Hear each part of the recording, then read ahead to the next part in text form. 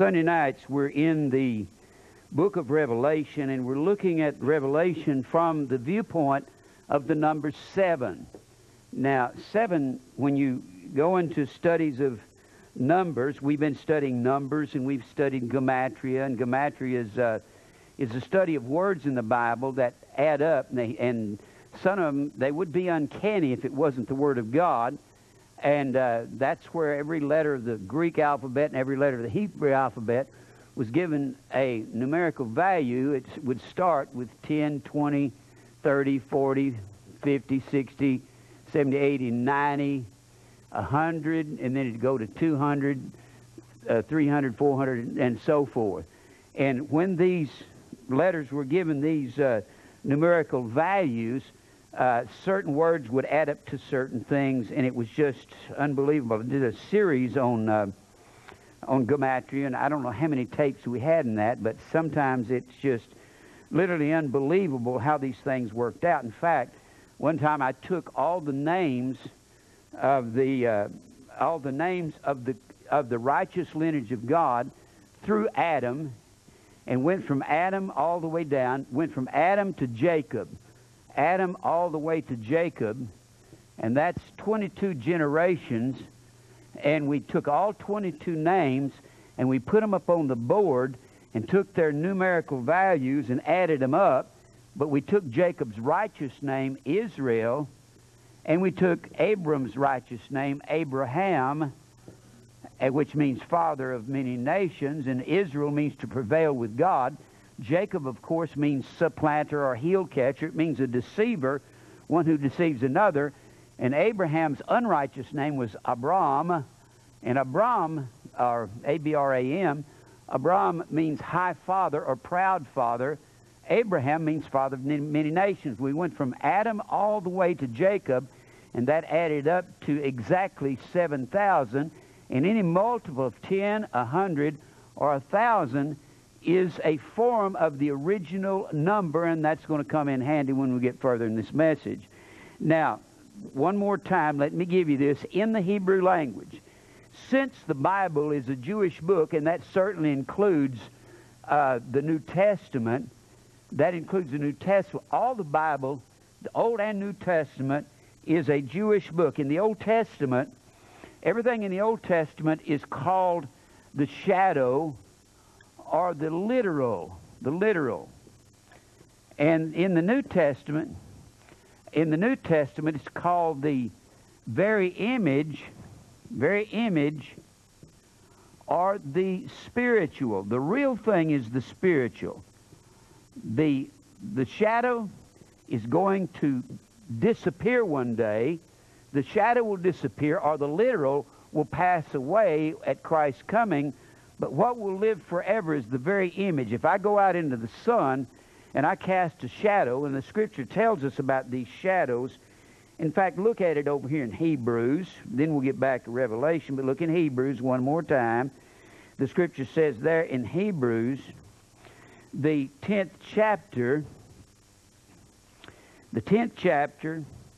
and verse 1, "For the law, having a shadow of good things to come, and not the very image of the things, can never with these sacrifices, which they offer year by year, continually make the comers thereunto perfect." Well, the Old Testament will give you a literal. It'll give you a literal Jew, or a literal Israelite. And those are people that actually lived in the confines of the parameters of this borders of Israel. Well, in the New Testament, the Bible says in the last few verses of Romans, the 2nd chapter, that a Jew is not a Jew outwardly, but a Jew of the heart. Circumcision is of the heart. You had literal circumcision over here. You got spiritual circumcision over here. That's the cutting off of sin over here. And then, of course, you had a temple over here where they met, and that temple, of course, was constructed like so, and it had a door at the eastern end of it, on the eastern end, and then, of course, it had a veil here, and then inside the veil it had the Ark of the Covenant. In the Ark of the Covenant, it had Aaron's rod that budded, Aaron's rod. It had the pot of manna, and it also had the law written on tables of stone. And now in the New Testament, the rod is a rod of righteousness according to that's the word rabdos. It's a rod of righteousness, not a literal rod. And there in Hebrews 1 and 8, and then the pot of manna, that's the bread. And Jesus is the bread come down from heaven there in the 6th chapter of John. And the law written on tables of stone, according to 2 Corinthians, the 3rd chapter there, the law is now written on fleshy tables of the heart. All this goes back and forth. Everything, and of course you had the candlesticks here in the outer sanctuary, and you had the altar of incense. That is the prayers of the saints, according to Revelation, the 5th chapter. The candlesticks is the church, according to Revelation, the 1st chapter.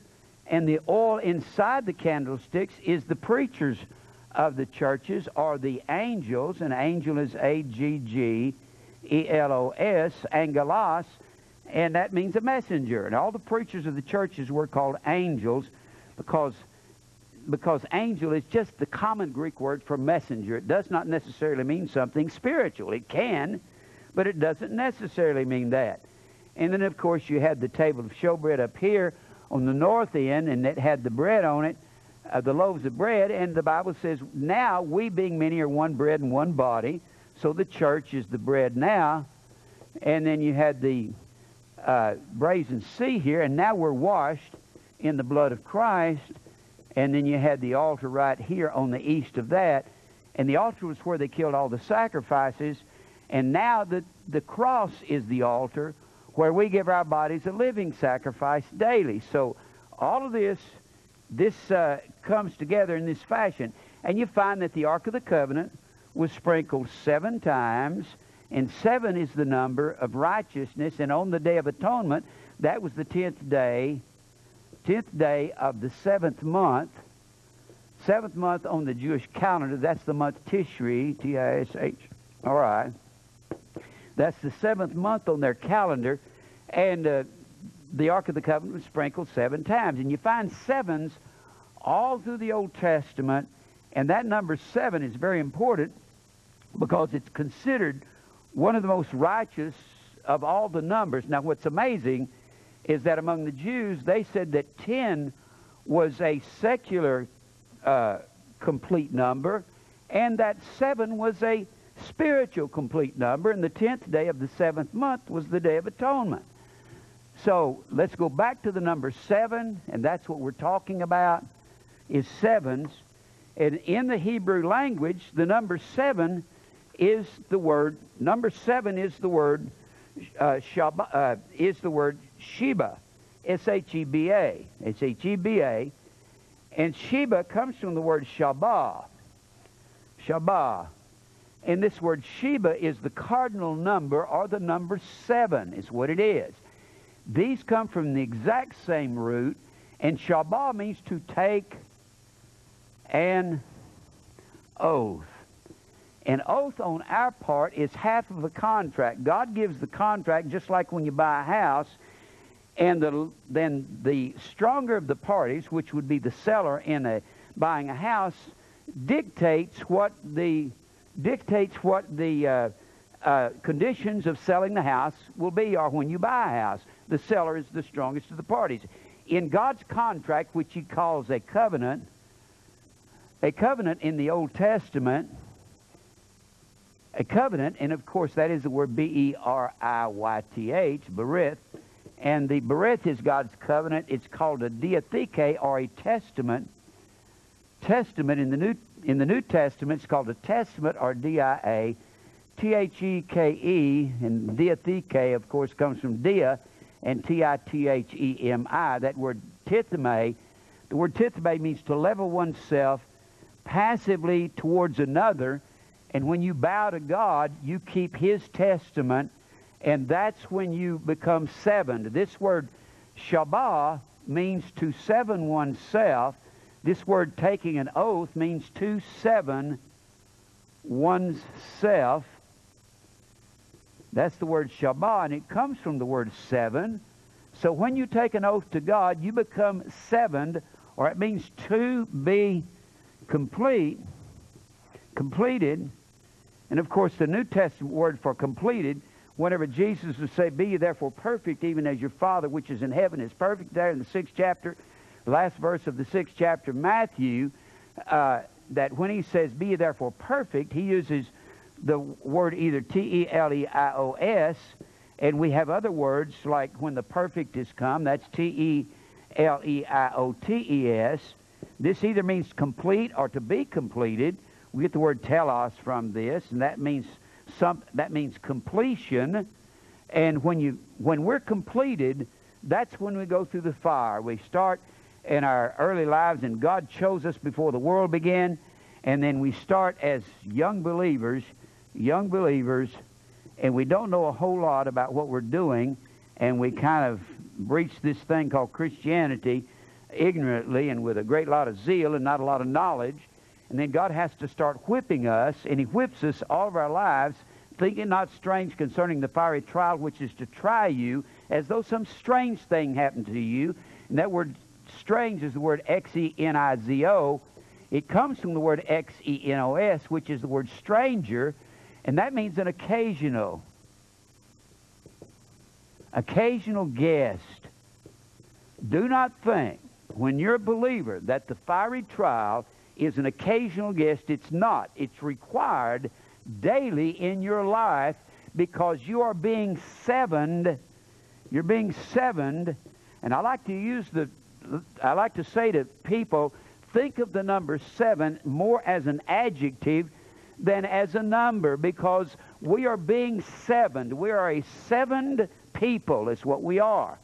So as we're being sevened, God puts us through the fire. Peter said in 1 Peter 1:7, he says, "The trying of your faith is more precious than gold that perisheth, though it be tried by fire." So we're not to pray that the sevening process goes away. And as we go into Revelation, if this is a Jewish book, and it is, and we see the candlesticks in Revelation, and we see the 7 angels, and we see the temple of God in Revelation, and we see the throne, which is the Ark of the Covenant in Revelation, and we see the brazen sea, which was the sea in front of the front door. It was a sea of glass, and that's where the women brought their looking glasses.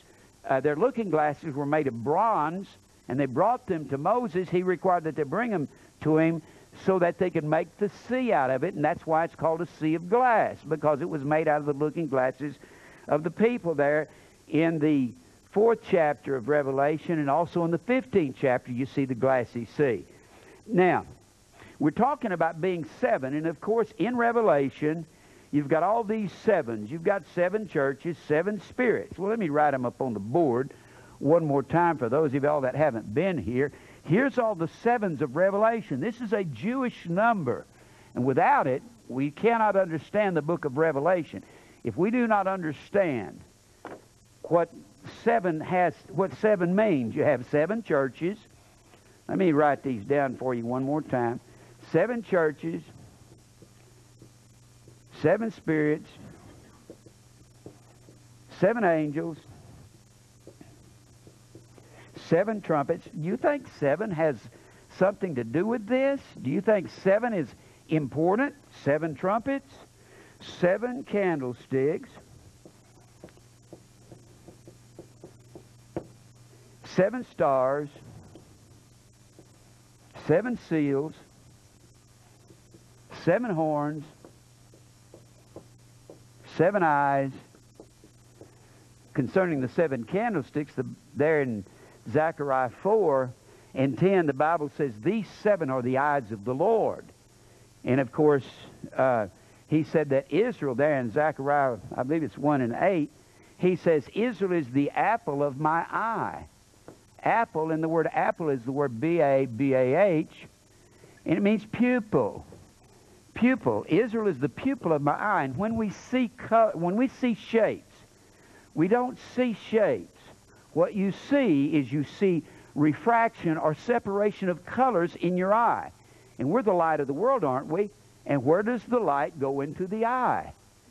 It goes into the pupil, and the iris is divided into two parts there. It's a wheel inside of a wheel, and this inner part retracts when someone is punched in the eye. And Jesus is coming back with eyes as a flame of fire. He said, anyone that touches Israel touches the apple or the pupil of my eye. He's saying, you've punched me in the eye when you touch my church or my Israel, my true Israel. You lay a hand on them, and you have punched me in the eye, God said. Well, what's amazing is when the light goes into the eye, and it goes through the lens in the back of the eye. I know how the lens is because I had mine removed, and I had cataracts removed from the lens. Now you've got the cornea out here.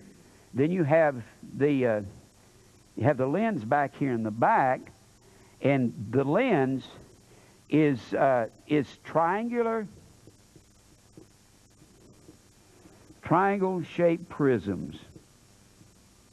When you pass light through a prism, what happens? You go into 1, 2, 3, 4, 5, 6, 7.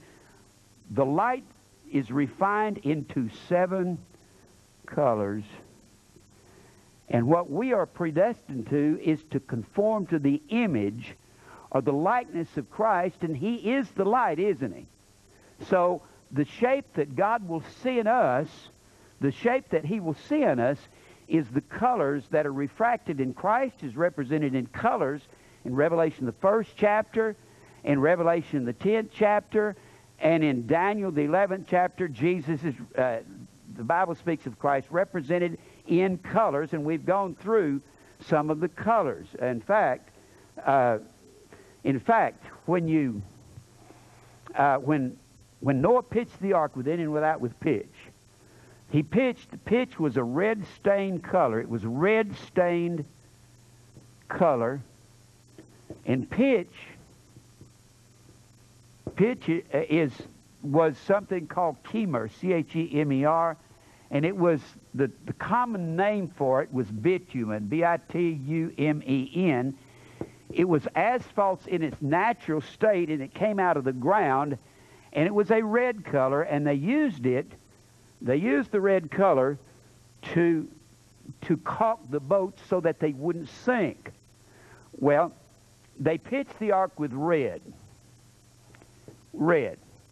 Well, they went through 370 days inside the ark, smelling nothing but each other's armpits and a whole bunch of animal manure.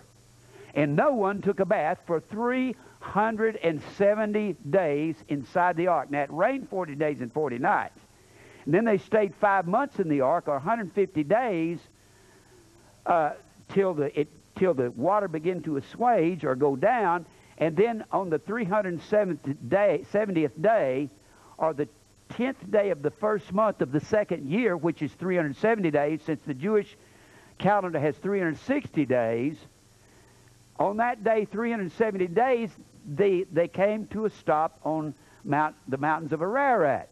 Well, do you think 370 days smelling nothing but cow manure and lion manure and all of this manure of all these animals, and it's stinking and it's hot, would you call that a fiery trial? Whew, I guess. No doubt it's a fiery trial. All through the Bible, fire is represented as yellow. Now, when you mix red with yellow, red plus yellow equals what? Orange. Orange is a Latin word, A-R-U-W-M, and it is the word gold. When you're pitched with the blood of Christ and you go through fiery trials, gold is always the color all through the Bible of maturity or completion. What Noah and his family was, they were sevened while they were in the ark. Can you see that? Huh? Now, it's not so much amazing as it's how God worked even the colors in the Bible to blend together. Now, we're talking about all these things, and I got to the 7 eyes, and I got off there, so you can see just the magnificence of the 7 eyes. And the 7 eyes are the candlesticks, aren't they? Huh? Well, let's read those verses there. Let's go over here. Let's go over here to Zechariah. Zechariah is the next last book of the Old Testament. Let's read this. I'm going to try to get on. I didn't mean to get off to the side and sidetrack here, but I did, didn't I? It just came to me. I needed to explain that to you because that has to do with being 7 too.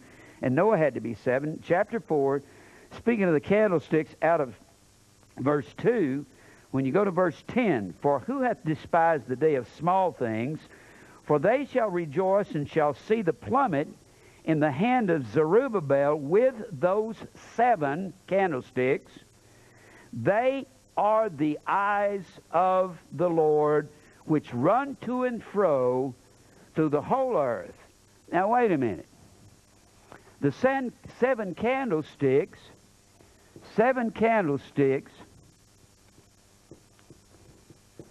equals the eyes of the Lord, doesn't it?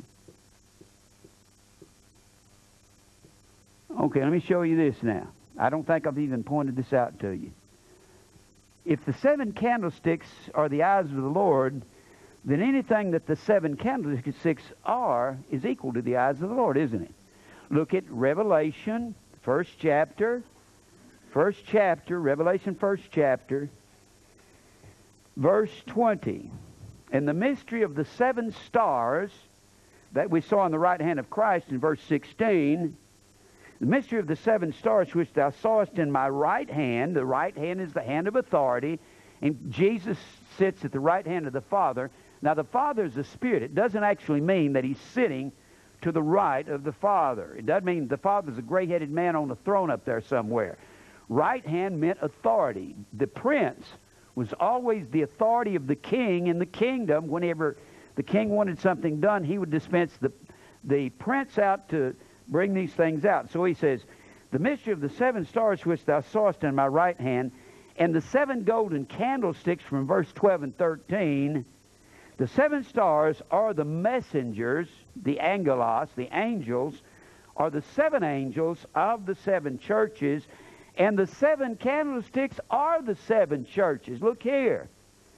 7 candlesticks equals 7 churches.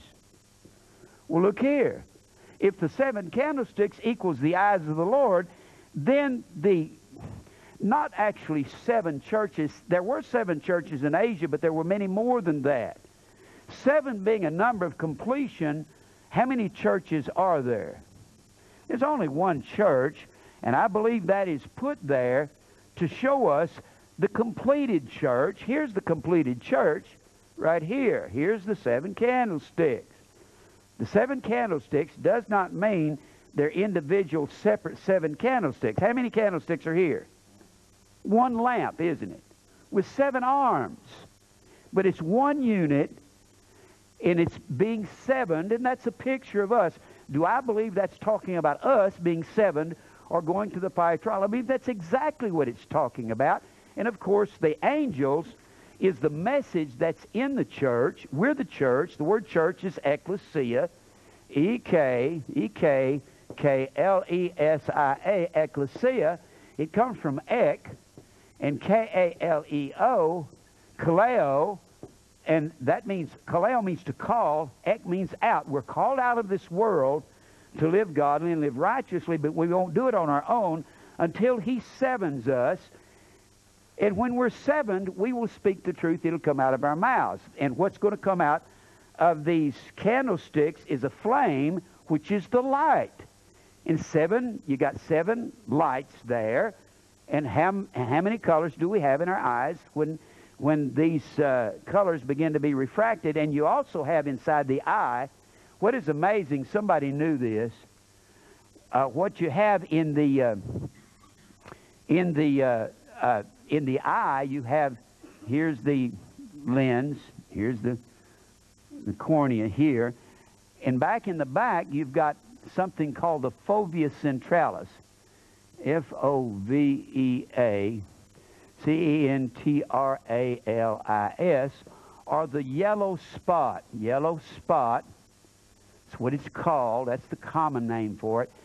And the yellow spot in the back of the eye, yellow spot right directly straight in the eye is the yellow spot, and that is the beginning of the refinement of the colors. They actually start refining as they go through the cornea, and then you've got hundreds of thousands of hexagonal-shaped prisms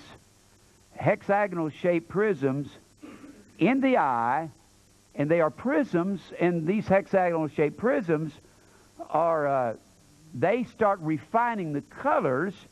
And when you look at the candlesticks, originally, the candlesticks, if these were all equal, if they were equal, if the arms were of equal length, what you would have, they're not, because most people don't know this, on the Ark of Titus, they would look like this, and you've actually got a hexagon, or you've got the Star of David. And it was said by the rabbis that David wore these menorah. It was said by the rabbis, David wore the menorah on his shield. Well, what is this called right here? This is called Shield of David, Magon David. We get the word Mogan David wine, which means Shield of David. So it was said he wore this on the shield. When David went out to battle, he did not, I do not believe that he wore this right here. He did, but he wore it. When you look at the floral pattern, look at it from the top, you look at the floral pattern on the Ark of Titus when it was captured and taken into captivity, and this is what you see on the floral pattern, and I believe this is what David carried out when he went into battle. Now, it's kind of interesting, isn't it? I like it. Oh, by the way, yes. And this membrane here, thank you, Mary, the membrane around that was on the inside, that was just attached to the retina, was called Jacob's membrane. Isn't that amazing? All this goes together. It's all, God has structured His Word mathematically. People that don't see that, it's because they don't, well, it is a lot because they don't study. And I will say this. I understand that God lets me see things. I have studied some of this stuff. I have been studying on the Star of David for 35 years. Back years ago, Mary wrote letters for me back in the early 70s to Hebrew universities all over America, and I got all these letters back, and I accidentally threw them away one time with some garbage. And I got all these letters that was telling me all about the Star of David, and I've got things on the Star of David in the Jewish encyclopedias I have, and in the McClintock and Strong. You can go into that. In fact, I think I've got that here. Let me see here. Yeah. Do I have it? Yeah, here it is. Well, I thought it was here. Let me see. Candlesticks. Yeah, here it is. Well, no, I was looking for the... hold on here, see if I've got it. Magon David. Of course, there's the star. I've got a picture of it. Is it in here? Hold on. Maybe in here. And it shows you right beside the... well, I don't see it here. I thought I had it with me, but it's right beside the Star of David. It's got right beside the menorah. It's got the Star of David, and that comes out of the McClintock and Strong. But let's go on here now. I had to stop just a minute. What am I doing putting that over there? Put it over here. I had to stop for a moment when we got to the 7 eyes. So when you get to the 7 eyes, you already can see what that is when you get into Revelation and the 7 eyes. Well, let's just read that. Since we went through this, let's look at the 7 eyes in Revelation 5 and 6. Go to Revelation 5 and 6. This is the only place it's mentioned, but one time is enough. Revelation 5 and verse 6, since I explained that to you. And I beheld, and lo, in the midst of the throne. Now the throne of God was inside the holy place. The Ark of the Covenant was here, and you had the candlesticks out here. Now God would come down out of the Shekinah glory. Look here, Shekinah glory. He would come down and sit down on the Ark of the Covenant inside the Shekinah glory. And that was his throne right here. God sat down right there. So when it's talking about here, it says, I beheld, and lo, in the midst of the throne, or in the midst of the Ark of the Covenant, and of the 4 beasts, there were 4 beasts there. You had one on each end of the Ark of the Covenant. They were cherubim, and you had 2 of them embossed on the veil of the temple. So there were 4 of them there. I've gone through that. They stood a lamb as it had been slain, having 7 horns and 7 eyes. So these 7 are the eyes of the Lord. It could be nothing other than the candlesticks when they are lit. That's the eyes of the Lord. And that's the church, isn't it? Huh? Let me give you one other verse on this. Go over here to 2 Chronicles 16. 2 Chronicles 16. 16 and verse 9. For the eyes of the Lord, what's the eyes of the Lord? 7 candlesticks. And what else is it? The church. The eyes of the Lord run to and fro throughout the whole earth to show himself strong in behalf of those whose heart is perfect, in behalf of them whose heart is perfect towards him. Herein thou hast done foolishly. He's speaking to Asa when he tries to employ an evil king to go against Baasha. But he said, don't you know that the eyes of the Lord, God's people, Israel, goes throughout the whole earth to show God strong to those whose hearts are perfect? You notice, how many eyes are there? 7. What does 7 have to do with? Perfect, or being completed, right? So when you see whose hearts are perfect, that's the 7 eyes are being 7 before the Lord. Now, let me finish this list.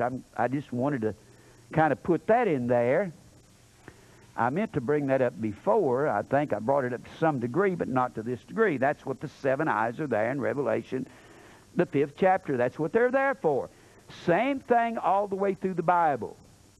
Now, where was I? 7 eyes, 7 thunders. 7 thunders. Then you had 7 heads. Of course, the 7 heads are 7 mountains on which the harlot sits. And the harlot is Babylon, or let us make us a name system. 7 heads, 7 crowns, 7 last plagues,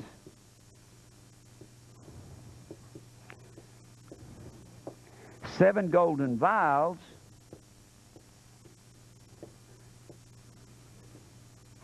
now the 7 golden vials hold the last plagues.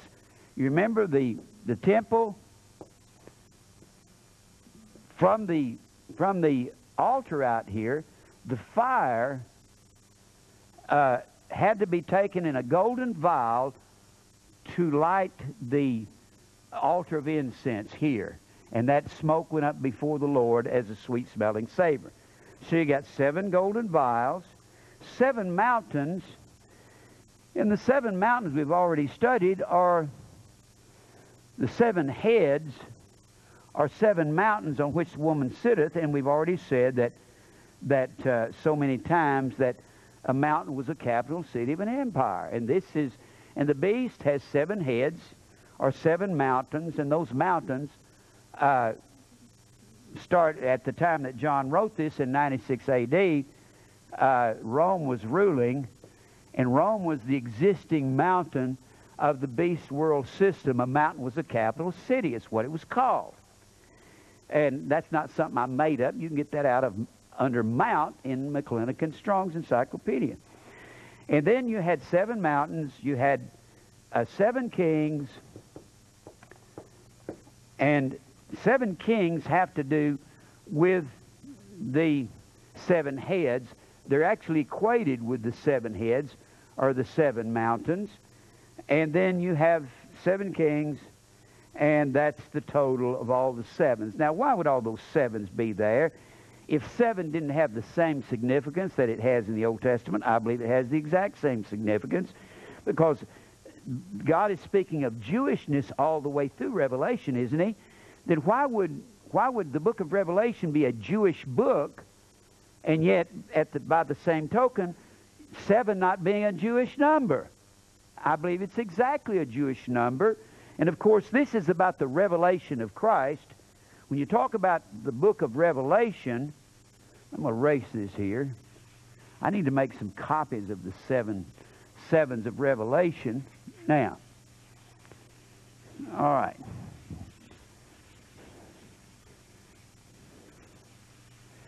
And we're talking about the 7 angels. We've gone through so much.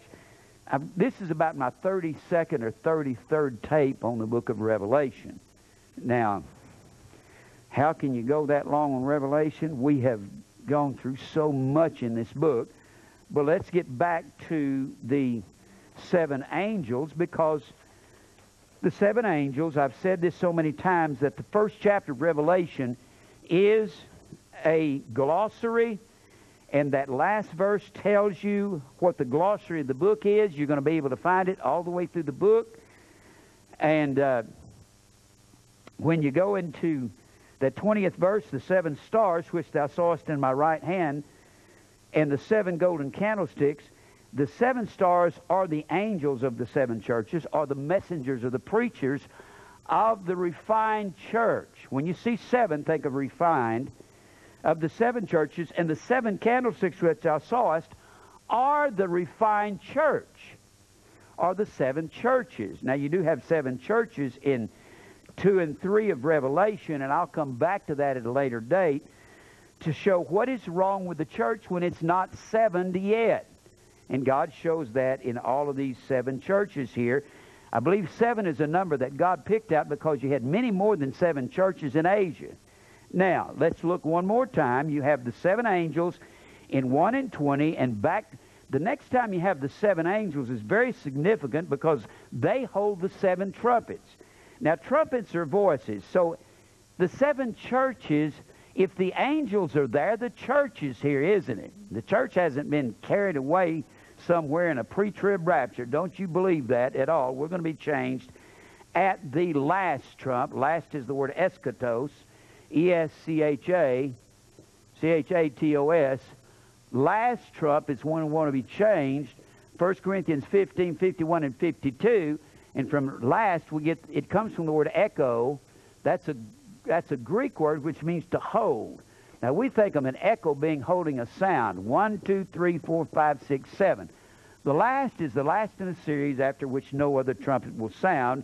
And we see the 7 angels with the 7 trumpets. If the 7 angels are here, these are called trumpets. You got 7 trumpets, and we're going to sound, as a refined church, we're going to sound the Word of God out. That's what we're going to do. And when God refines you, at 65, I really don't mind saying anything to anybody. And I was a little bit scared when I was 24, 25 to be out in public and tackle somebody. If I was out in public and I was going to start witnessing somebody, my heart would go boom, boom, boom, boom, boom, boom, boom, boom, boom. Well, it don't do that anymore. I just walk up to somebody. I know that I've usually got about 5,000 answers to their one question, because they don't usually have any good questions, and I'll just go. I've been in the middle of men who were big, tall guys, and they would start throwing stuff at me and trying to argue with me. I said, no, that's not right, because the Bible says, wait a minute. And it's like being in the world with these so-called, quote, Christians. It's like being in a kindergarten with a whole bunch of little kids trying to instruct you about high school algebra. And that's what it sounds like to me. No, that's not right. Where did you come up with that?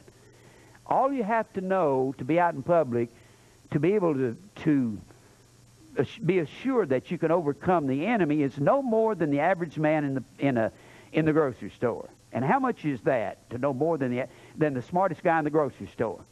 You don't have to know much.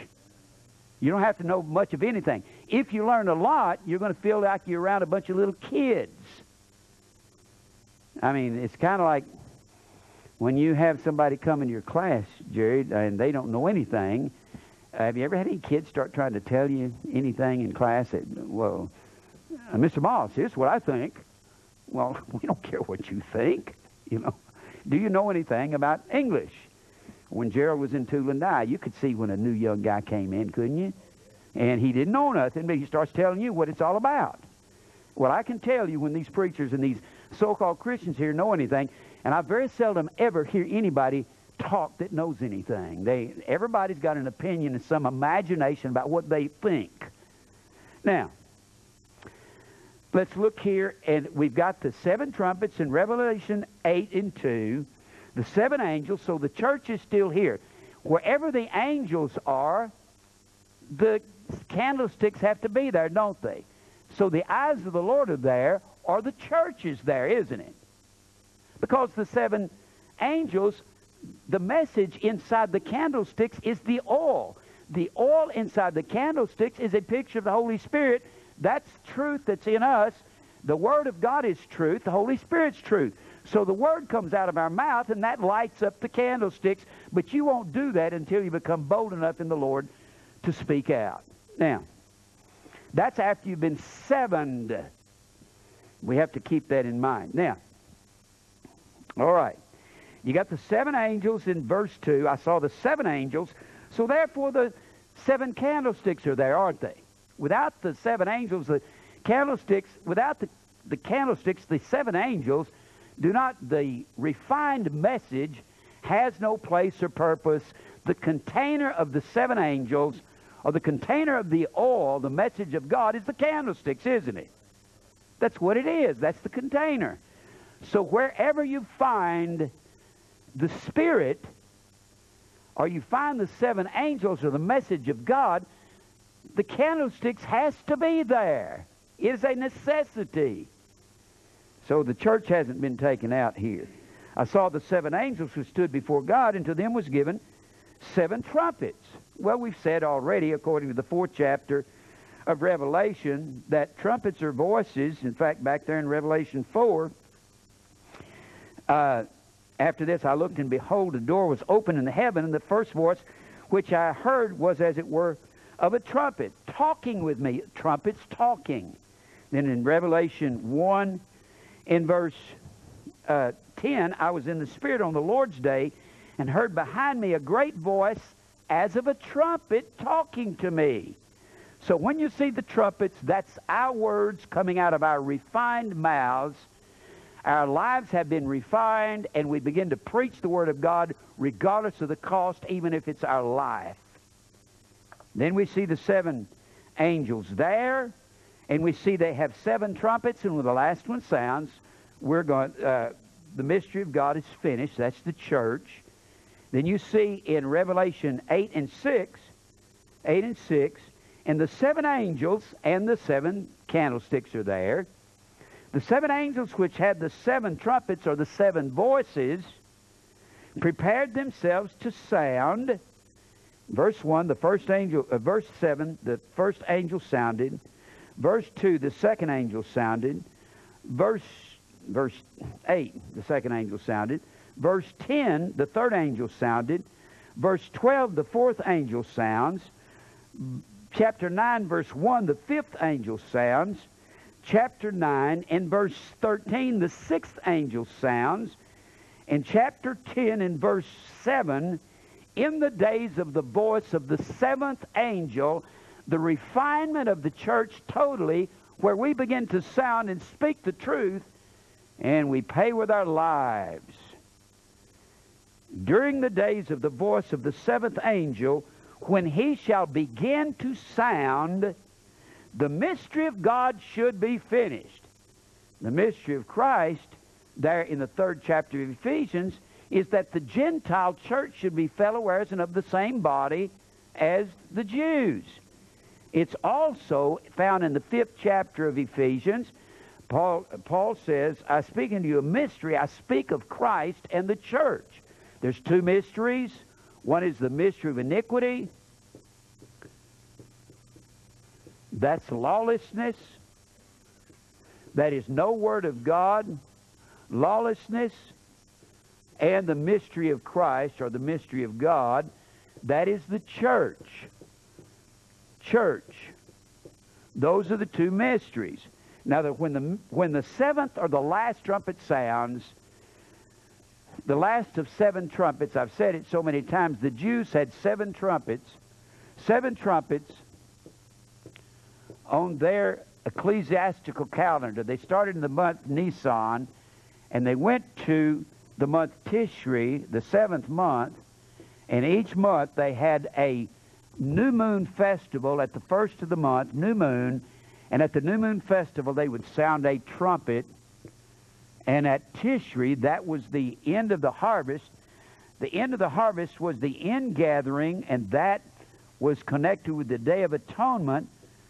And when the wheat and the tares are gathered in, God's going to separate the wheat from the tares. He's going to separate the sheep from the goats at the ingathering of the harvest. And when we're gathered in, it will be at the 7th trumpet. And there were 7 trumpets when Joshua marched around Jericho. And at the 7th one, on the 7th day, 7 priests with 7 trumpets sounded on the 7th time, marching around Jericho. They sounded the trump, and they shouted, and the walls fell down.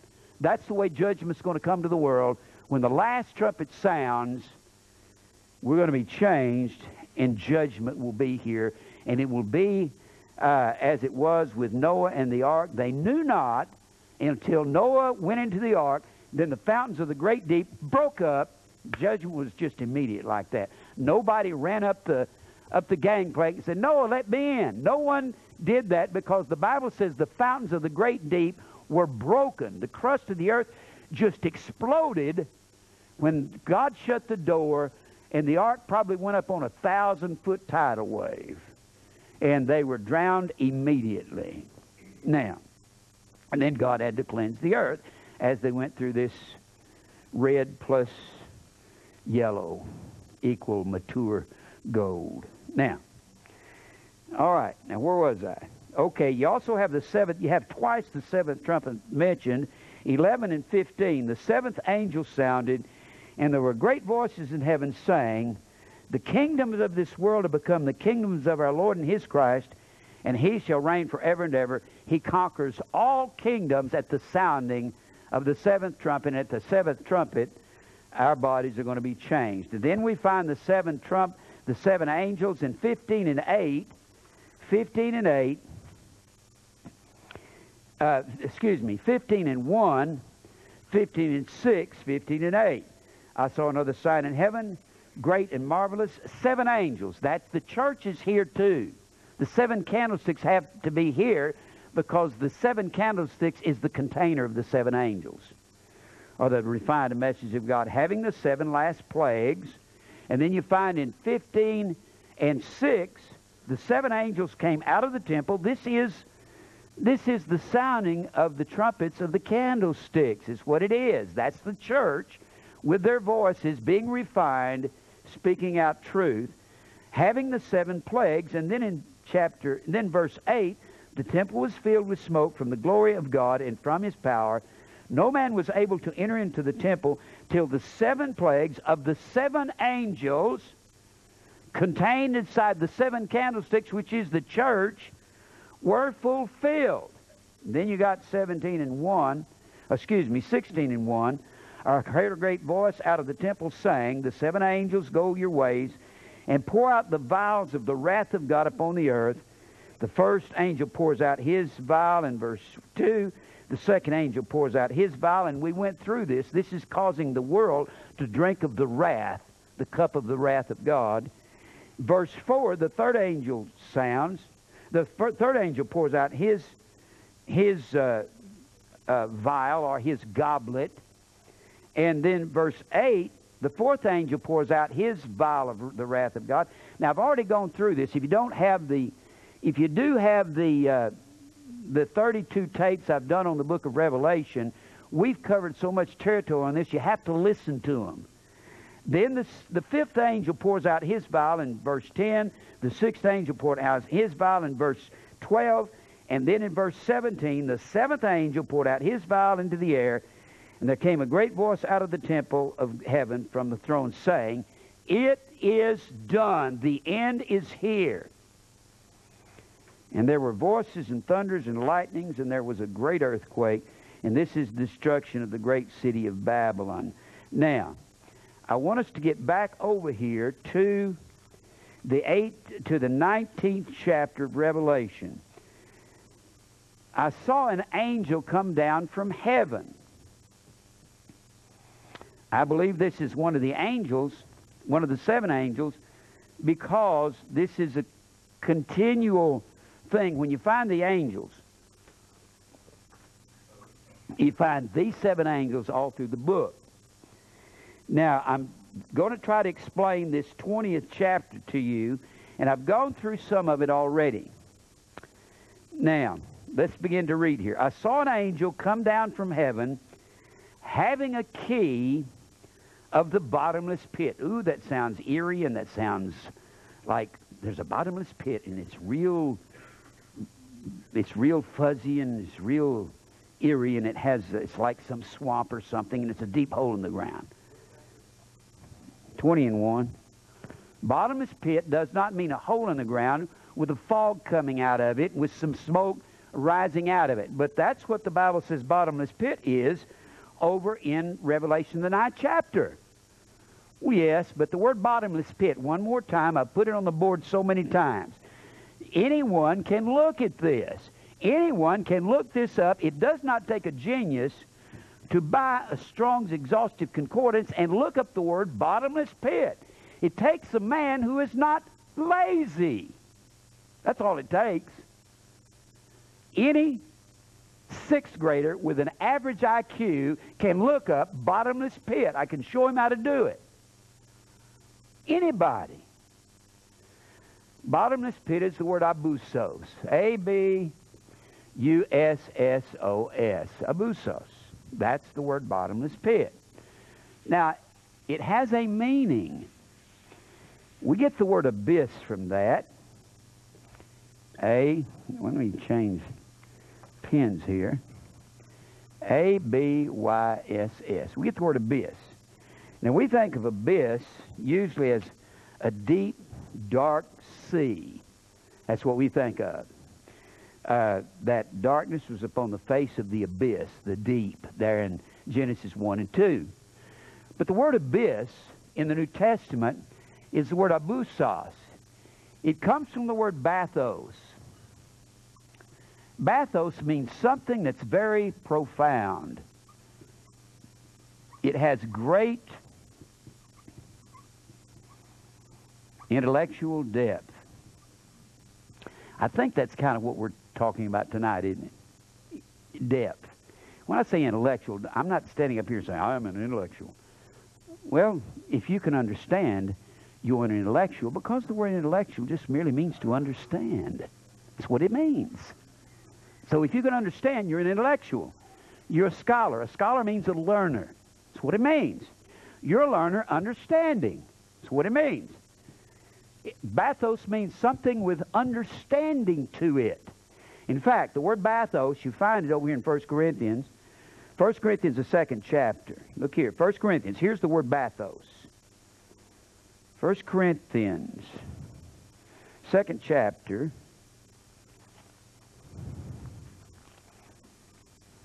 2nd chapter, verse 9. But as it is written, eye hath not seen, nor ear heard, neither have entered into the heart of man the things which God hath prepared for them that love him. There's going to be a great understanding. We see through a glass darkly now, but then face to face we'll really understand, won't we? And that's from that 13th chapter, 1 Corinthians. But God hath revealed them unto us by his Spirit, by the truth. And we understand, don't we? For the Spirit, which is the Word of God, which is truth, searcheth all things, yea, the deep things of God. Would you call that deep things of God about the eyes of the Lord and the pupil and the seven refining into 7 colors? You would call that deep things, wouldn't you? That's what you would call it. So the deep things of God, that is the word. The word deep is bathos. Bathos is the word deep. The great intellectual depth of God's understanding. And God has revealed them to us, so we have a bathos, an understanding of intellectual things. When you place the alpha, first letter of the Greek alphabet, in front of a word as a negative particle,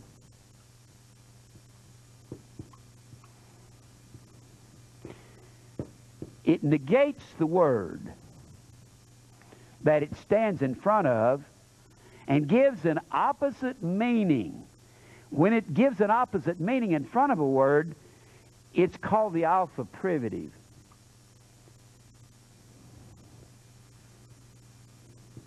Alpha privative. Placing the alpha in front of bathos, it translates abusos, or bottomless pit. It means a place of no knowledge, no intellectual depth, no understanding. Preachers who don't tell the truth are living in the bottomless pit, are living in the abathos or the abusos, and they have no understanding. In fact, when you look over here at the 9th chapter of Revelation, 9th chapter, the 5th angel sounded, and I saw a star fall from heaven unto the earth. Jesus has 7 stars in his right hand, doesn't he? And that's the 7 angels of the 7 churches, isn't it? Yes. And to him, this angel, was given a key to the bottomless pit, to the place of no knowledge. And what comes out of the place of no knowledge? He opened the place of no knowledge, and there arose a smoke out of the pit, as the smoke of a great furnace, and the sun and the air were darkened by reason of the smoke of the pit, and there came out of the smoke locusts upon the earth, and unto them was given power as the scorpions of the earth have power. Of course, the word scorpion is scorpios, S-K-O-R-P-I-O-S, and it comes, that is the noun, and then you have a verb form, and the verb form is S-K-O-R-P-I-Z-O, scorpizo. And scorpizo is the verb, and it means to scatter abroad.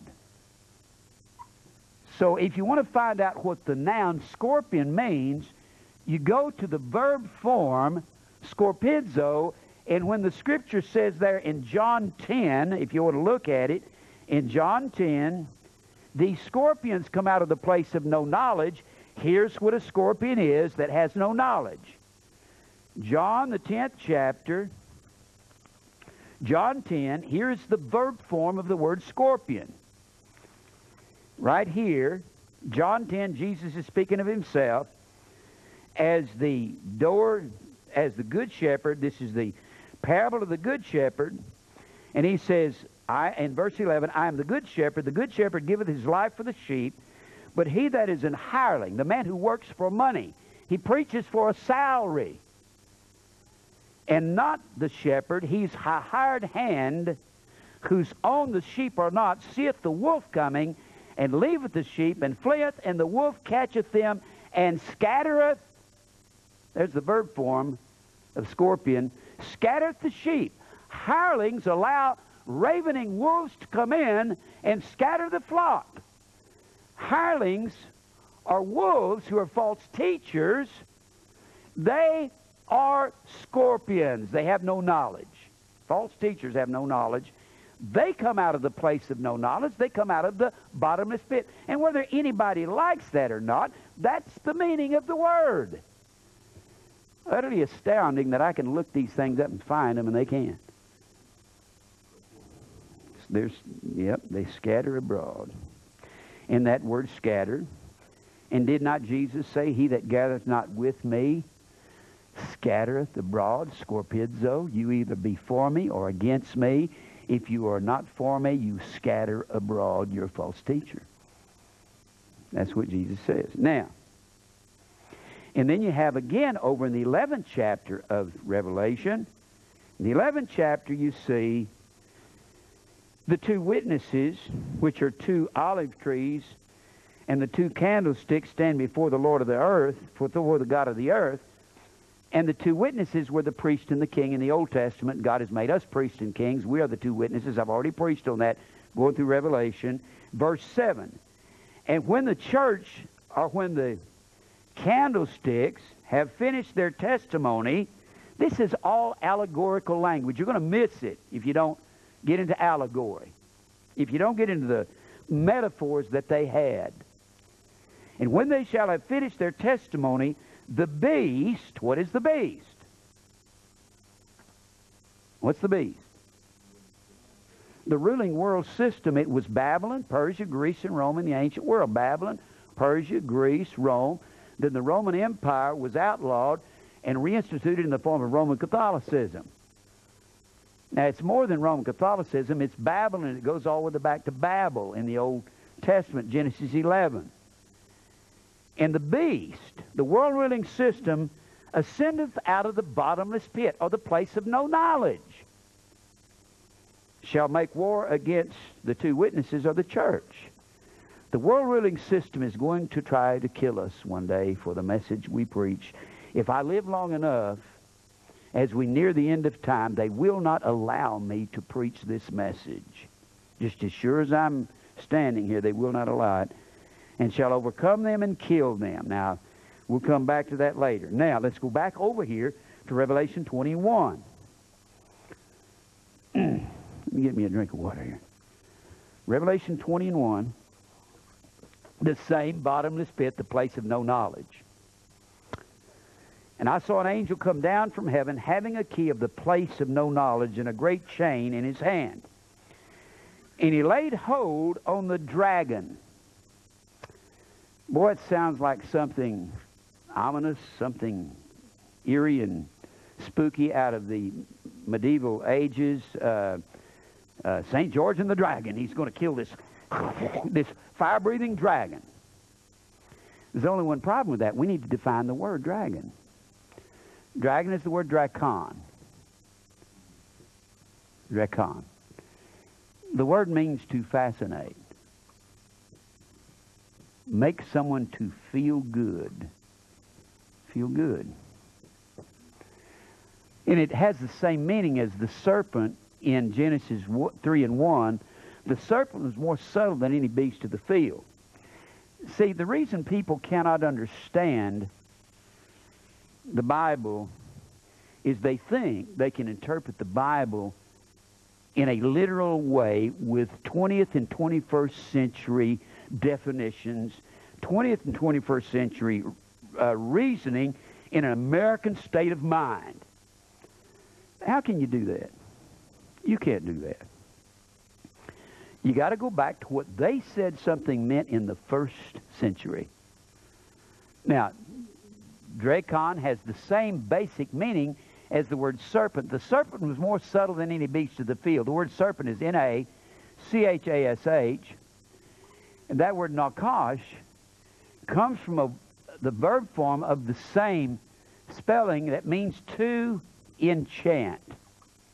One of the writers says that the word enchant means to kill with the eye. What happened to Eve in the garden when she looked at the tree?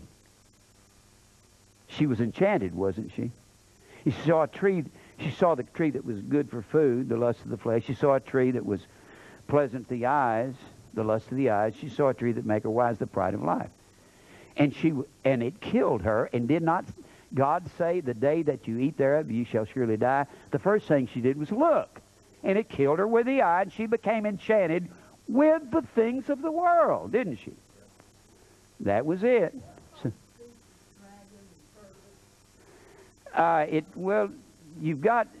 sometimes you've got nakash, and then you have nakash spelled the same way. That is a verb. It's a verb, and you have the noun form. And Dracon, when you look that up, it says to fascinate. Well, to fascinate is a verb. The dragon fascinates is what it does. It makes you feel good. What comes out of the mouth of the dragon is not fire. What comes out of the mouth of the dragon is good words and fair speeches. Everyone's looking for the wrong thing when they're looking for evil. What you look for is a smooth-talking con man that stands in a pulpit and won't tell you the truth. And he makes you feel good about yourself. Huh? Yeah, they worship the fire, and the fire comes out of the mouth of God. The Lord our God is a consuming fire. Now, and he laid hold on the dragon, the old serpent, which is the devil, diabolos.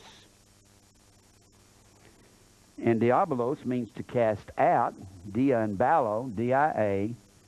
B-O-L-O-S, comes from dia and balo. Balo is our word ball. It means to cast out. Ball means to throw. Which is the devil and Satan, and bound him for 1,000 years. There's not going to be a 1,000-year reign after this is over with. That's not true. Now, what I teach on this was the stand of the church for 1,800 years. Now, here's the way most people think this is. You erase this again and put this up. They have all these charts, and they call them dispensational charts. And they say that that Adam lived in a time of innocence.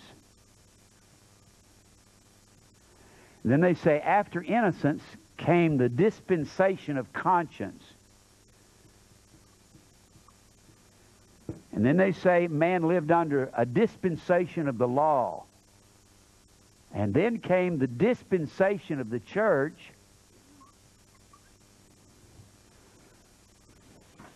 Dispensation of the church. Then when the church age ends, and the church has nothing to do with the Jew, even though the New Testament said a Jew is not outwardly, but of the heart. And Paul says in Galatians, the 5th chapter, as many as walk, he said, neither circumcision nor uncircumcision availeth anything, but a new creation. As many as walk according to this rule, the rule of a new creation, and we are new creatures in Christ, peace be on them and upon the Israel of God. God's Israel are those who are new creatures in Christ. That's what we are. So where do they come up? Then they say you got the dispensation of the church. Then they say you've got a pre-trib rapture, pre-trib. And then they say you got 7 years of tribulation. And then they say you've got 1,000 years, 1,000-year reign. And the only place they come up with 1,000 years is out of Revelation, the 20th chapter. Now, Satan is bound for 1,000 years. The word 1,000 is not the word 1,000 in the original text. The word 1,000 is the word kilia. If it were singular, it would be C-H-I-L-I-A-S. Kilias. That would be singular. But it's not. It's kilia, and that's plural. Now, I've brought this out before, but let me make this very clear, as Richard Nixon would say. Let me make this very clear. Let me make this very clear. Okay. Kili is plural. 1,000 is not plural. You say, it looks like it's plural to me. Well, it's not. Not according to the Greek way of thinking. The Greek said any multiple of 10, multiple of 100, multiple of 1,000 was a form of the original number that was multiplied by. 100, 10, 100, or 1,000 is a form of 1. The Greeks said that 1 was not a number. That 1 was a generator of numbers, and they did not start counting and get to plural till they got to 2. So Kilia should be translated 2,000 or more. Now, if it were D-I-S-C-H-I-L-O-I, that would mean D-Kilioi, meaning exactly 2,000. But this word Kilia means 2,000 or more. Now, what do I believe the 2,000 is? First of all, you can do away with this pre-trib rapture. That's not going to happen. We're going to be changed at the last trump, and it's going to happen here at the end of time. Aren't we going to be changed at the last trump? 1 Corinthians 15, 51, 52. Behold, I show you a mystery. We shall not all sleep, but we shall all be changed in a moment, in the twinkling of an eye, at the last trump. Last is the word eschatos. The last in the series after which no other trumpet will sound. We're going to be changed at the end of time. One more time, go to Matthew 24. Matthew, the 24th chapter. If I can find trumpets at the end of time, I've already found the 7th trump in Revelation 10 and 7, Revelation 11 and 15. I've already found that at the end of time, haven't I? We found it. I didn't find it. We all found it together. Matthew 24. The apostles come to Jesus and they say, Jesus says in chapter 24, they take Jesus to show him the buildings of the temple in verse 1. And Jesus said, see all these things, verily I say unto you, there shall be not left here one stone upon another that shall not be thrown down. Now the Jews believed, because the temple covered 28 acres, and it was composed of these 40-ton stones, humongous stones, they said it would last till the end of time. So they asked Jesus a question concerning the temple being leveled and the end of time. They could not foresee in 70 A.D. when Titus, the son of Vespasian, the Roman barbarian, would come in and level the temple in 70 A.D. So they asked Jesus a threefold question. As he sat on the Mount of Olives, the disciples came unto him privately, saying, tell us, when shall these things be? And what shall be the sign of thy coming? What things? Well, the leveling of the temple. But they couple it all together because they think the temple will stay here till the end of time. It's too big to bring down. But Titus brought it down. They must have brought ropes and chains of all kinds and just drug the stones off of this second temple. And what shall be the sign of thy coming? The word coming is parousia. P-A-R-O-U-S-I-A. Parousia. What will be the sign of thy parousia? Your physical arrival. That's what that word parousia means. And of the end of the world. What's going to be the signs going on at the end of time? Well, he says, first of all, take heed that no man deceive you. Many will come in my name, saying, I am Christ, and shall deceive many, in verse 5. Wars and rumors of wars, verse 6. Nation rising against nation. The word is ethnos, or ethnics rising against ethnics. Non-Jews rising against non-Jews. The word is ethnos, E-T-H-N-O-S. E-T-H-N-O-S. Isn't that going on today? Kingdom against kingdom. Famines, pestilence, earthquakes. In many places, and diverse in various places. We got more earthquakes than we ever had before. One town in southern Japan has 20,000 tremors a day. You think that's earthquakes in various places? The big one is long overdue in Tokyo. If it comes, the $1 trillion or the couple of $1 trillion that we owe Tokyo will be called immediately due. That will bankrupt America. When it comes, not if it comes, when it comes, and they expect it any month or year at any time. Then you got the San Andreas fault in California. You got the Madrid fault that goes right down the Mississippi Valley. I was in Memphis back in the 60s at my sister's house one time when the house started shaking. And it shook everybody up pretty bad. When the house you're in is shaking like a baby's bassinet, it's frightening. I don't know how those people live. All these are the beginning of Psalms, verse 8. That deliver you to be afflicted, shall kill you, and you'll be hated of all nations for my name's sake. False prophets will rise in verse 11. Many will be offended, verse 10, and betray one another. That's going on like never before. They'll hate one another. That's going on. Because iniquity shall abound, the agape, walking in the commandments of God, will wax cold. And they that endure to the end, the word endure is hupomeno, H-U-P-O-M-E-N-O. That means to stay under fire. Stay in the trial. Not that he that holds out and doesn't get lost. That's not what it's talking about. The one that stays in the fire, and who's going to see to it that we stay in the fire? God. And then this gospel of the kingdom shall be preached into all the world for a witness unto all nations. That happened at Pentecost when Jews from every nation under heaven. The world is not going to have a world revival. This is the verse that a lot of people use to say, world revival. No, that happened in Acts 2. Jews from every nation under heaven. That happened then. At the end of time, evil men and seducers will wax worse and worse, there in 2 Timothy 3:13.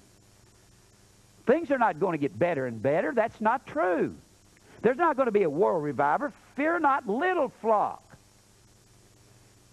For it's the Father's will to give you the kingdom. Only few are going to find the narrow gate, not a world revival. Then you see the desolation of abomination. Then you go down here, and that there will be great tribulation, verse 21, such as was not from the beginning of the world, to this time, no, nor ever shall be. We have great tribulation. It is getting worse and worse and worse. We have serial killers. We've got wars that we can't fix. We got a world situation with Israel. All the eyes are on Israel. Is that something unusual? No. Was that going on 100 years ago? No. Israel became a nation again May 14, 1948, for the first time in 2,600 years. That has to do with the end of time. And then, verse 23, if any man shall say unto you, lo, here is Christ, or there, don't you believe it. If Benny Hinn says that he saw him in a Roman Catholic prayer tower, or that Jesus is going to appear on his stage in Africa, either Jesus or Benny Hinn is lying. This is red letters in it. This is the Word of God. Oral Roberts said he saw a 900-foot Jesus. He was smoking something or sniffing something that day, because Jesus said not true. Then he says false Christs and false prophets will arise, great signs and wonders, insomuch that if it were possible, they shall deceive the very elect. These guys are going to be so smooth talking in these churches that if it were possible, their words are going to sound so good, they'll sound good to us. And they just barely keep from fooling the elect of God. But they can't fool us, can they? They sound real good. They have Dracon in their mouth. They are fascinating the world. And then he says, verse 26, wherefore if they say unto you, behold, he's in the desert. The Jehovah's Witnesses said he was out in the desert. They say he's in that temple. And they talk to him out there in that Jehovah's Witness temple. And the elders of the Jehovah's Witness, or the Mormons, the Mormons out there in that temple say they go in there and talk to God. Not so, Jesus said. Behold, he is in the secret chambers. Don't you believe it? The next time, what was the original question? What will be the sign of your physical arrival? And then he says, for as the lightning cometh out of the east and shineth even into the west, so shall also the parousia that they ask about in verse 3. So shall also the physical arrival of the Son of Man be. And these are the signs in the last days. For wheresoever the carcass is, there will the eagles be gathered together. And we find the birds of the air gathering together in the 19th chapter of Revelation when Jesus comes back on a great white horse. And his eyes are as a flame of fire because someone has messed with his church and punched him in the eye. And he's coming back in flaming fire to take vengeance on all those that obey not the gospel. And then, 29, immediately after the tribulation of those days. That's a time element, isn't it? After the 7 years, after the tribulation, let's see if we can find some trumpets here. After the tribulation of those days, the sun shall be darkened, and that's the smoke from the bottomless pit where the scorpions are blowing smoke. You remember the word proud? A man, in the 6th chapter of 1 Timothy, when a man comes preaching any other doctrine, and he's blaspheming the doctrine of Christ, he is proud. Tupho, T-U-P-H-O-O. It means to be slowly consumed by a smoke with no fire. It comes from the word tuflos, T-U-P-H-L-O-S. That word tuflos is the word blind. Men are going to be blinded because the sun is going to be darkened. And you remember, the scorpions are equated with locusts, aren't they? When the locusts came, they came every 7 years. Isn't that amazing? 7 years. And they were larvae in the ground. They would come up out of the ground, and some of the writers say that they were 6 or 8 inches long, the locusts there. These plague locusts. They weren't cicadas or katydids that we call locusts. They were like big, long grasshoppers, and they could strip a tree, a big, large tree, in just a matter of about 10 minutes of every leaf on it. And when the plague of locusts would come, remember they're equated with the scorpions are equated with the locusts. The scorpions are false teachers. They're going to teach false doctrine and block the light, aren't they? Well, these locusts, some of the writers tell us they would be a cloud of these billions of locusts for 20 miles, and it would be just dark under this cloud of locusts, and the sun couldn't come through. Don't believe this is talking about the literal sun being darkened. I believe it's talking about the light cannot be seen because of the false doctrine. Yeah, what's that word, locust? Huh? What's that word, locust? I haven't looked it up. I need to look it up, don't I? I should. I'll do it. I've studied the locust. I need to look that word up. Now look here. Now where was I? Okay, 29. After the tribulation of those days, the sun be dark, and the moon shall not give her light. When the moon doesn't give its light, how dark is it? It's pitch dark. I mean, it is dark as tar. Because the only thing that gives light at night is the moon. I believe this is a picture and a type that even in the darkness there'll be no truth going on. And the stars shall fall from heaven. What are the stars? 7 stars in the right hand of Christ. The 7 stars are the 7 angels. And our judgment begins to preach to the world. And the powers of heaven shall be shaken. This is at the end of time, isn't it? This is at the end of time. This is after the tribulation of those days. Time factor, right? Okay, let's just see if we can find trumpets here. We're not going to be changed at a pre-trib rapture. Then shall Tim LaHaye's preaching one of the biggest lies in the world, and his and his buddy's picture was on Time magazine, and they've sold 62 million copies of that Left Behind. 62 million. One of the biggest lies that's ever been perpetrated, because there is no pre-trib rapture. We're changed at the last trump. Let's look here and see. Then shall appear the sign of the Son of Man in heaven, and then shall all the tribes of the earth mourn. They shall see the Son of Man coming in clouds of heaven with power and great glory. And he shall send his angels with a great sound of a trumpet. What is the time factor here? After the tribulation of those days. We got angels sounding here, don't we? So we know there's no pre-trib rapture. That's why I erased that 7 years.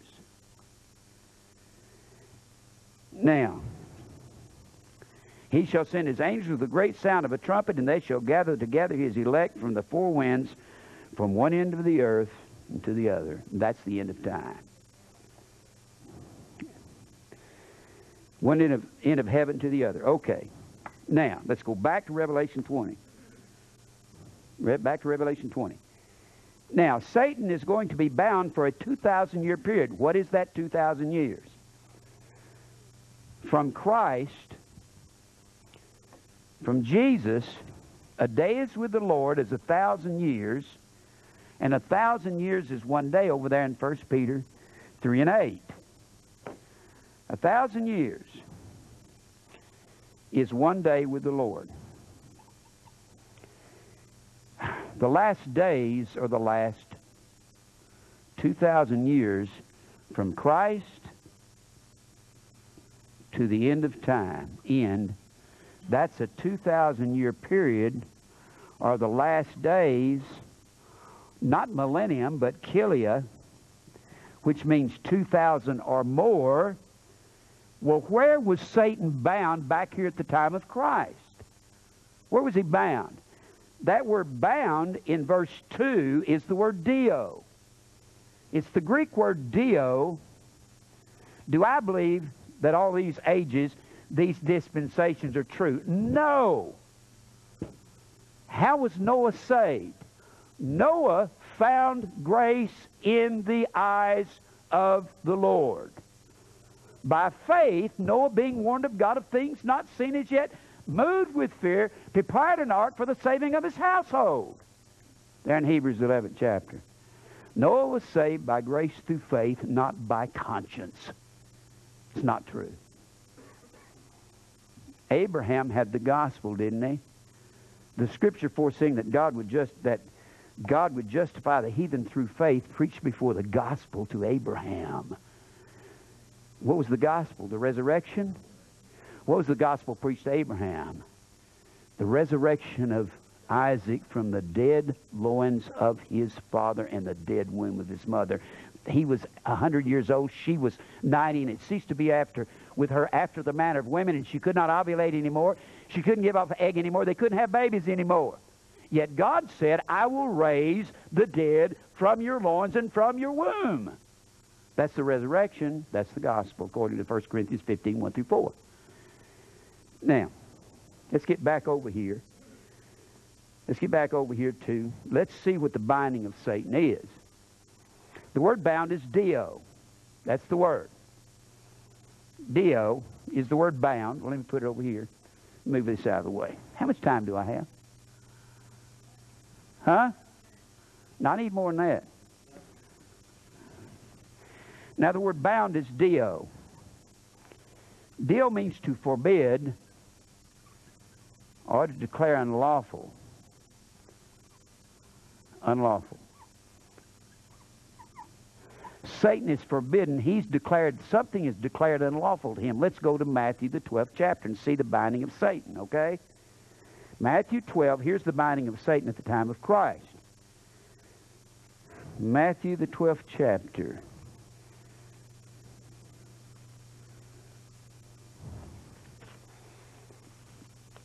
All right. Here's the binding of Satan. Matthew 12. Matthew 12. Jesus is being accused of casting out devils because he hath the devil. And he says in verse 26, if Satan cast out Satan, he is divided against himself. How shall then his kingdom stand? If I've got a devil and I'm casting out devils, how's the kingdom going to stand?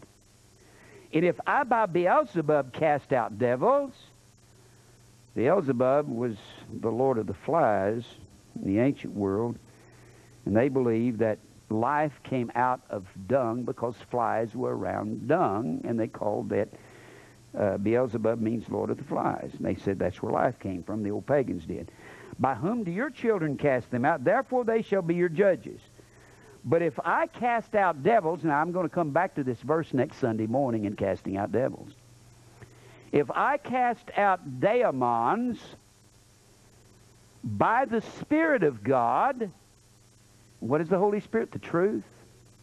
And thy word is truth. If I cast out devils by the Spirit of God, then the kingdom of God is come unto you. What is the kingdom of God? Kingdom of God was an old ancient term for Israel. Or else, how can one enter into a strong man's house? He's talking about entering into you and I as his elect and casting Satan out and him coming to live in us. Here's the binding of Satan. And spoil his goods except he first bind Dio, the strong man. That's where Satan is forbidden from deceiving for a 2,000-year period. Archelia, he's forbidden from deceiving the very elect if it were possible. There's a 2,000-year period in which the elect, the Gentile elect church, and Gentiles only during the days when Christ came back in Acts 2, Peter said this is that which was spoken of by the prophet Joel, that in the last days or the last 2,000 years, or the Kilia, which is wrongly translated in the 20th chapter of Revelation, that this is that which was spoken of by the prophet Joel, that in the last days that the Lord would pour out of his Spirit or his truth on all flesh. Only one flesh had received the truth prior to Christ. That was the Jews. They had received the truth, and now all flesh will receive the truth for a 2,000-year period, and Satan will be forbidden. Dio, he was forbidden when Christ came, and Christ extended the gospel to the Gentile church for a 2,000-year period. That's what the Kilia is. It's not thousand. It's a bad translation. But gosh, how many bad translations do we have in the King James Bible? A whole bunch. How about daemon? We talked about this morning. Or demon. What a bad translation. So Satan is bound from deceiving, and if he's going to be cast out of us so the kingdom of God can come into us, he's cast out by the Spirit or by the Word of God, isn't he? Now let's go back over here to Revelation. That's the binding of Satan when he's cast out. Now let's go. Notice this is still all allegorical speech. Let's go back over here to Revelation, the 20th chapter.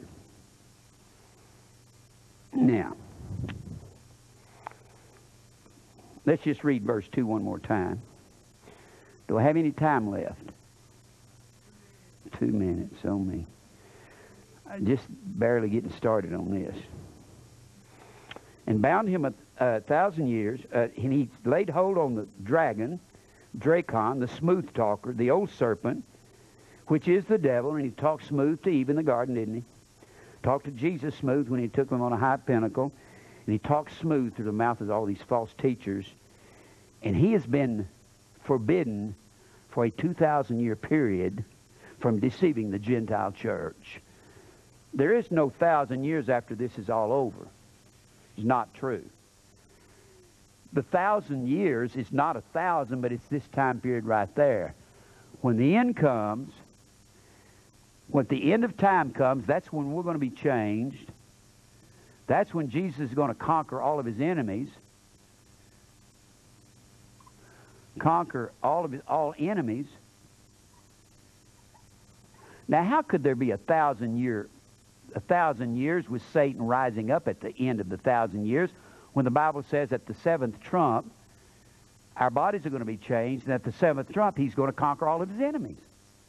And yet Satan's going to rise up, and people are supposed to die. The people that live out of the tribulation are supposed to be living into the 1,000 year, and they're going to die during that 1,000 years. You've heard them say that, hadn't you? Huh? What's the last enemy that Christ is going to destroy? Death. There in the 15th chapter of 1 Corinthians. Well, yeah, where they get it all, Mary, I don't know where they get it. It's just stupid doctrine. Well, they say that you'll get a chance. If you get a chance. But how can you be dying, and how can Satan rise up at the end of the 1,000 years when the same operation that changes our bodies, according to Philippians, the 3rd chapter, that last verse there, verse 21, how can our bodies be changed at the same operation that destroys all of his enemies, and yet people are dying all through the 1,000 years, and Satan rises up at the end of the 1,000 years? There will be a little season of Satan, and I believe we're living in it. I believe we're sitting right on the verge of the end of time. I don't know if I'll see it in my life, but I believe these young guys will see it. This thing is getting so bad in the world. Jesus is going to... It's very subtle. It really is. I'm out of time, ain't I? I really wanted to read that last... I'll just read... No, I won't. I'll just read verse 3. I'll come back and explain more of it. And he was cast into the place of no knowledge for a 2,000-year period, and shut him up, and set a seal upon him that he should... Now here's why he was cast into the place of no knowledge. That he should deceive the nations no more. The word nations is E-T-H-N-O-S. It means non-Jews. That's us. He's bound or forbidden from deceiving us for a 2,000-year period. Yeah. Now, for people who complain and get upset at me for saying that these things about the numbers, the way the Greeks counted numbers, I told Mike I needed an etymological dictionary on mathematics, and he found one up at Ball State. And that's what the etymology of the Greeks said about their numbers. They did not consider one a number. Any multiple of 10, 100, 1,000, you can get that out of Jewish studies, was a form of the original number. Therefore, 1,000 is not correct translation. Mil-annum is a bad translation. Millennium. Bad translation. Well, let's pray. Father, we thank you for your word and for truth. God, help us to bow to your will. We believe that you're coming. We hope it's soon, Lord. Lord, if not, we'll go out to meet you here one day. Thank you for an understanding of your words and of your truth. God, give me strength and health and courage to stay in this message here. And give me many years with the people at Grace and Truth Ministries, Lord, so we can found them in the Word of God. Forgive us where we fail. Give us strength and health and courage. God will give you praise for everything. In Christ's name, amen.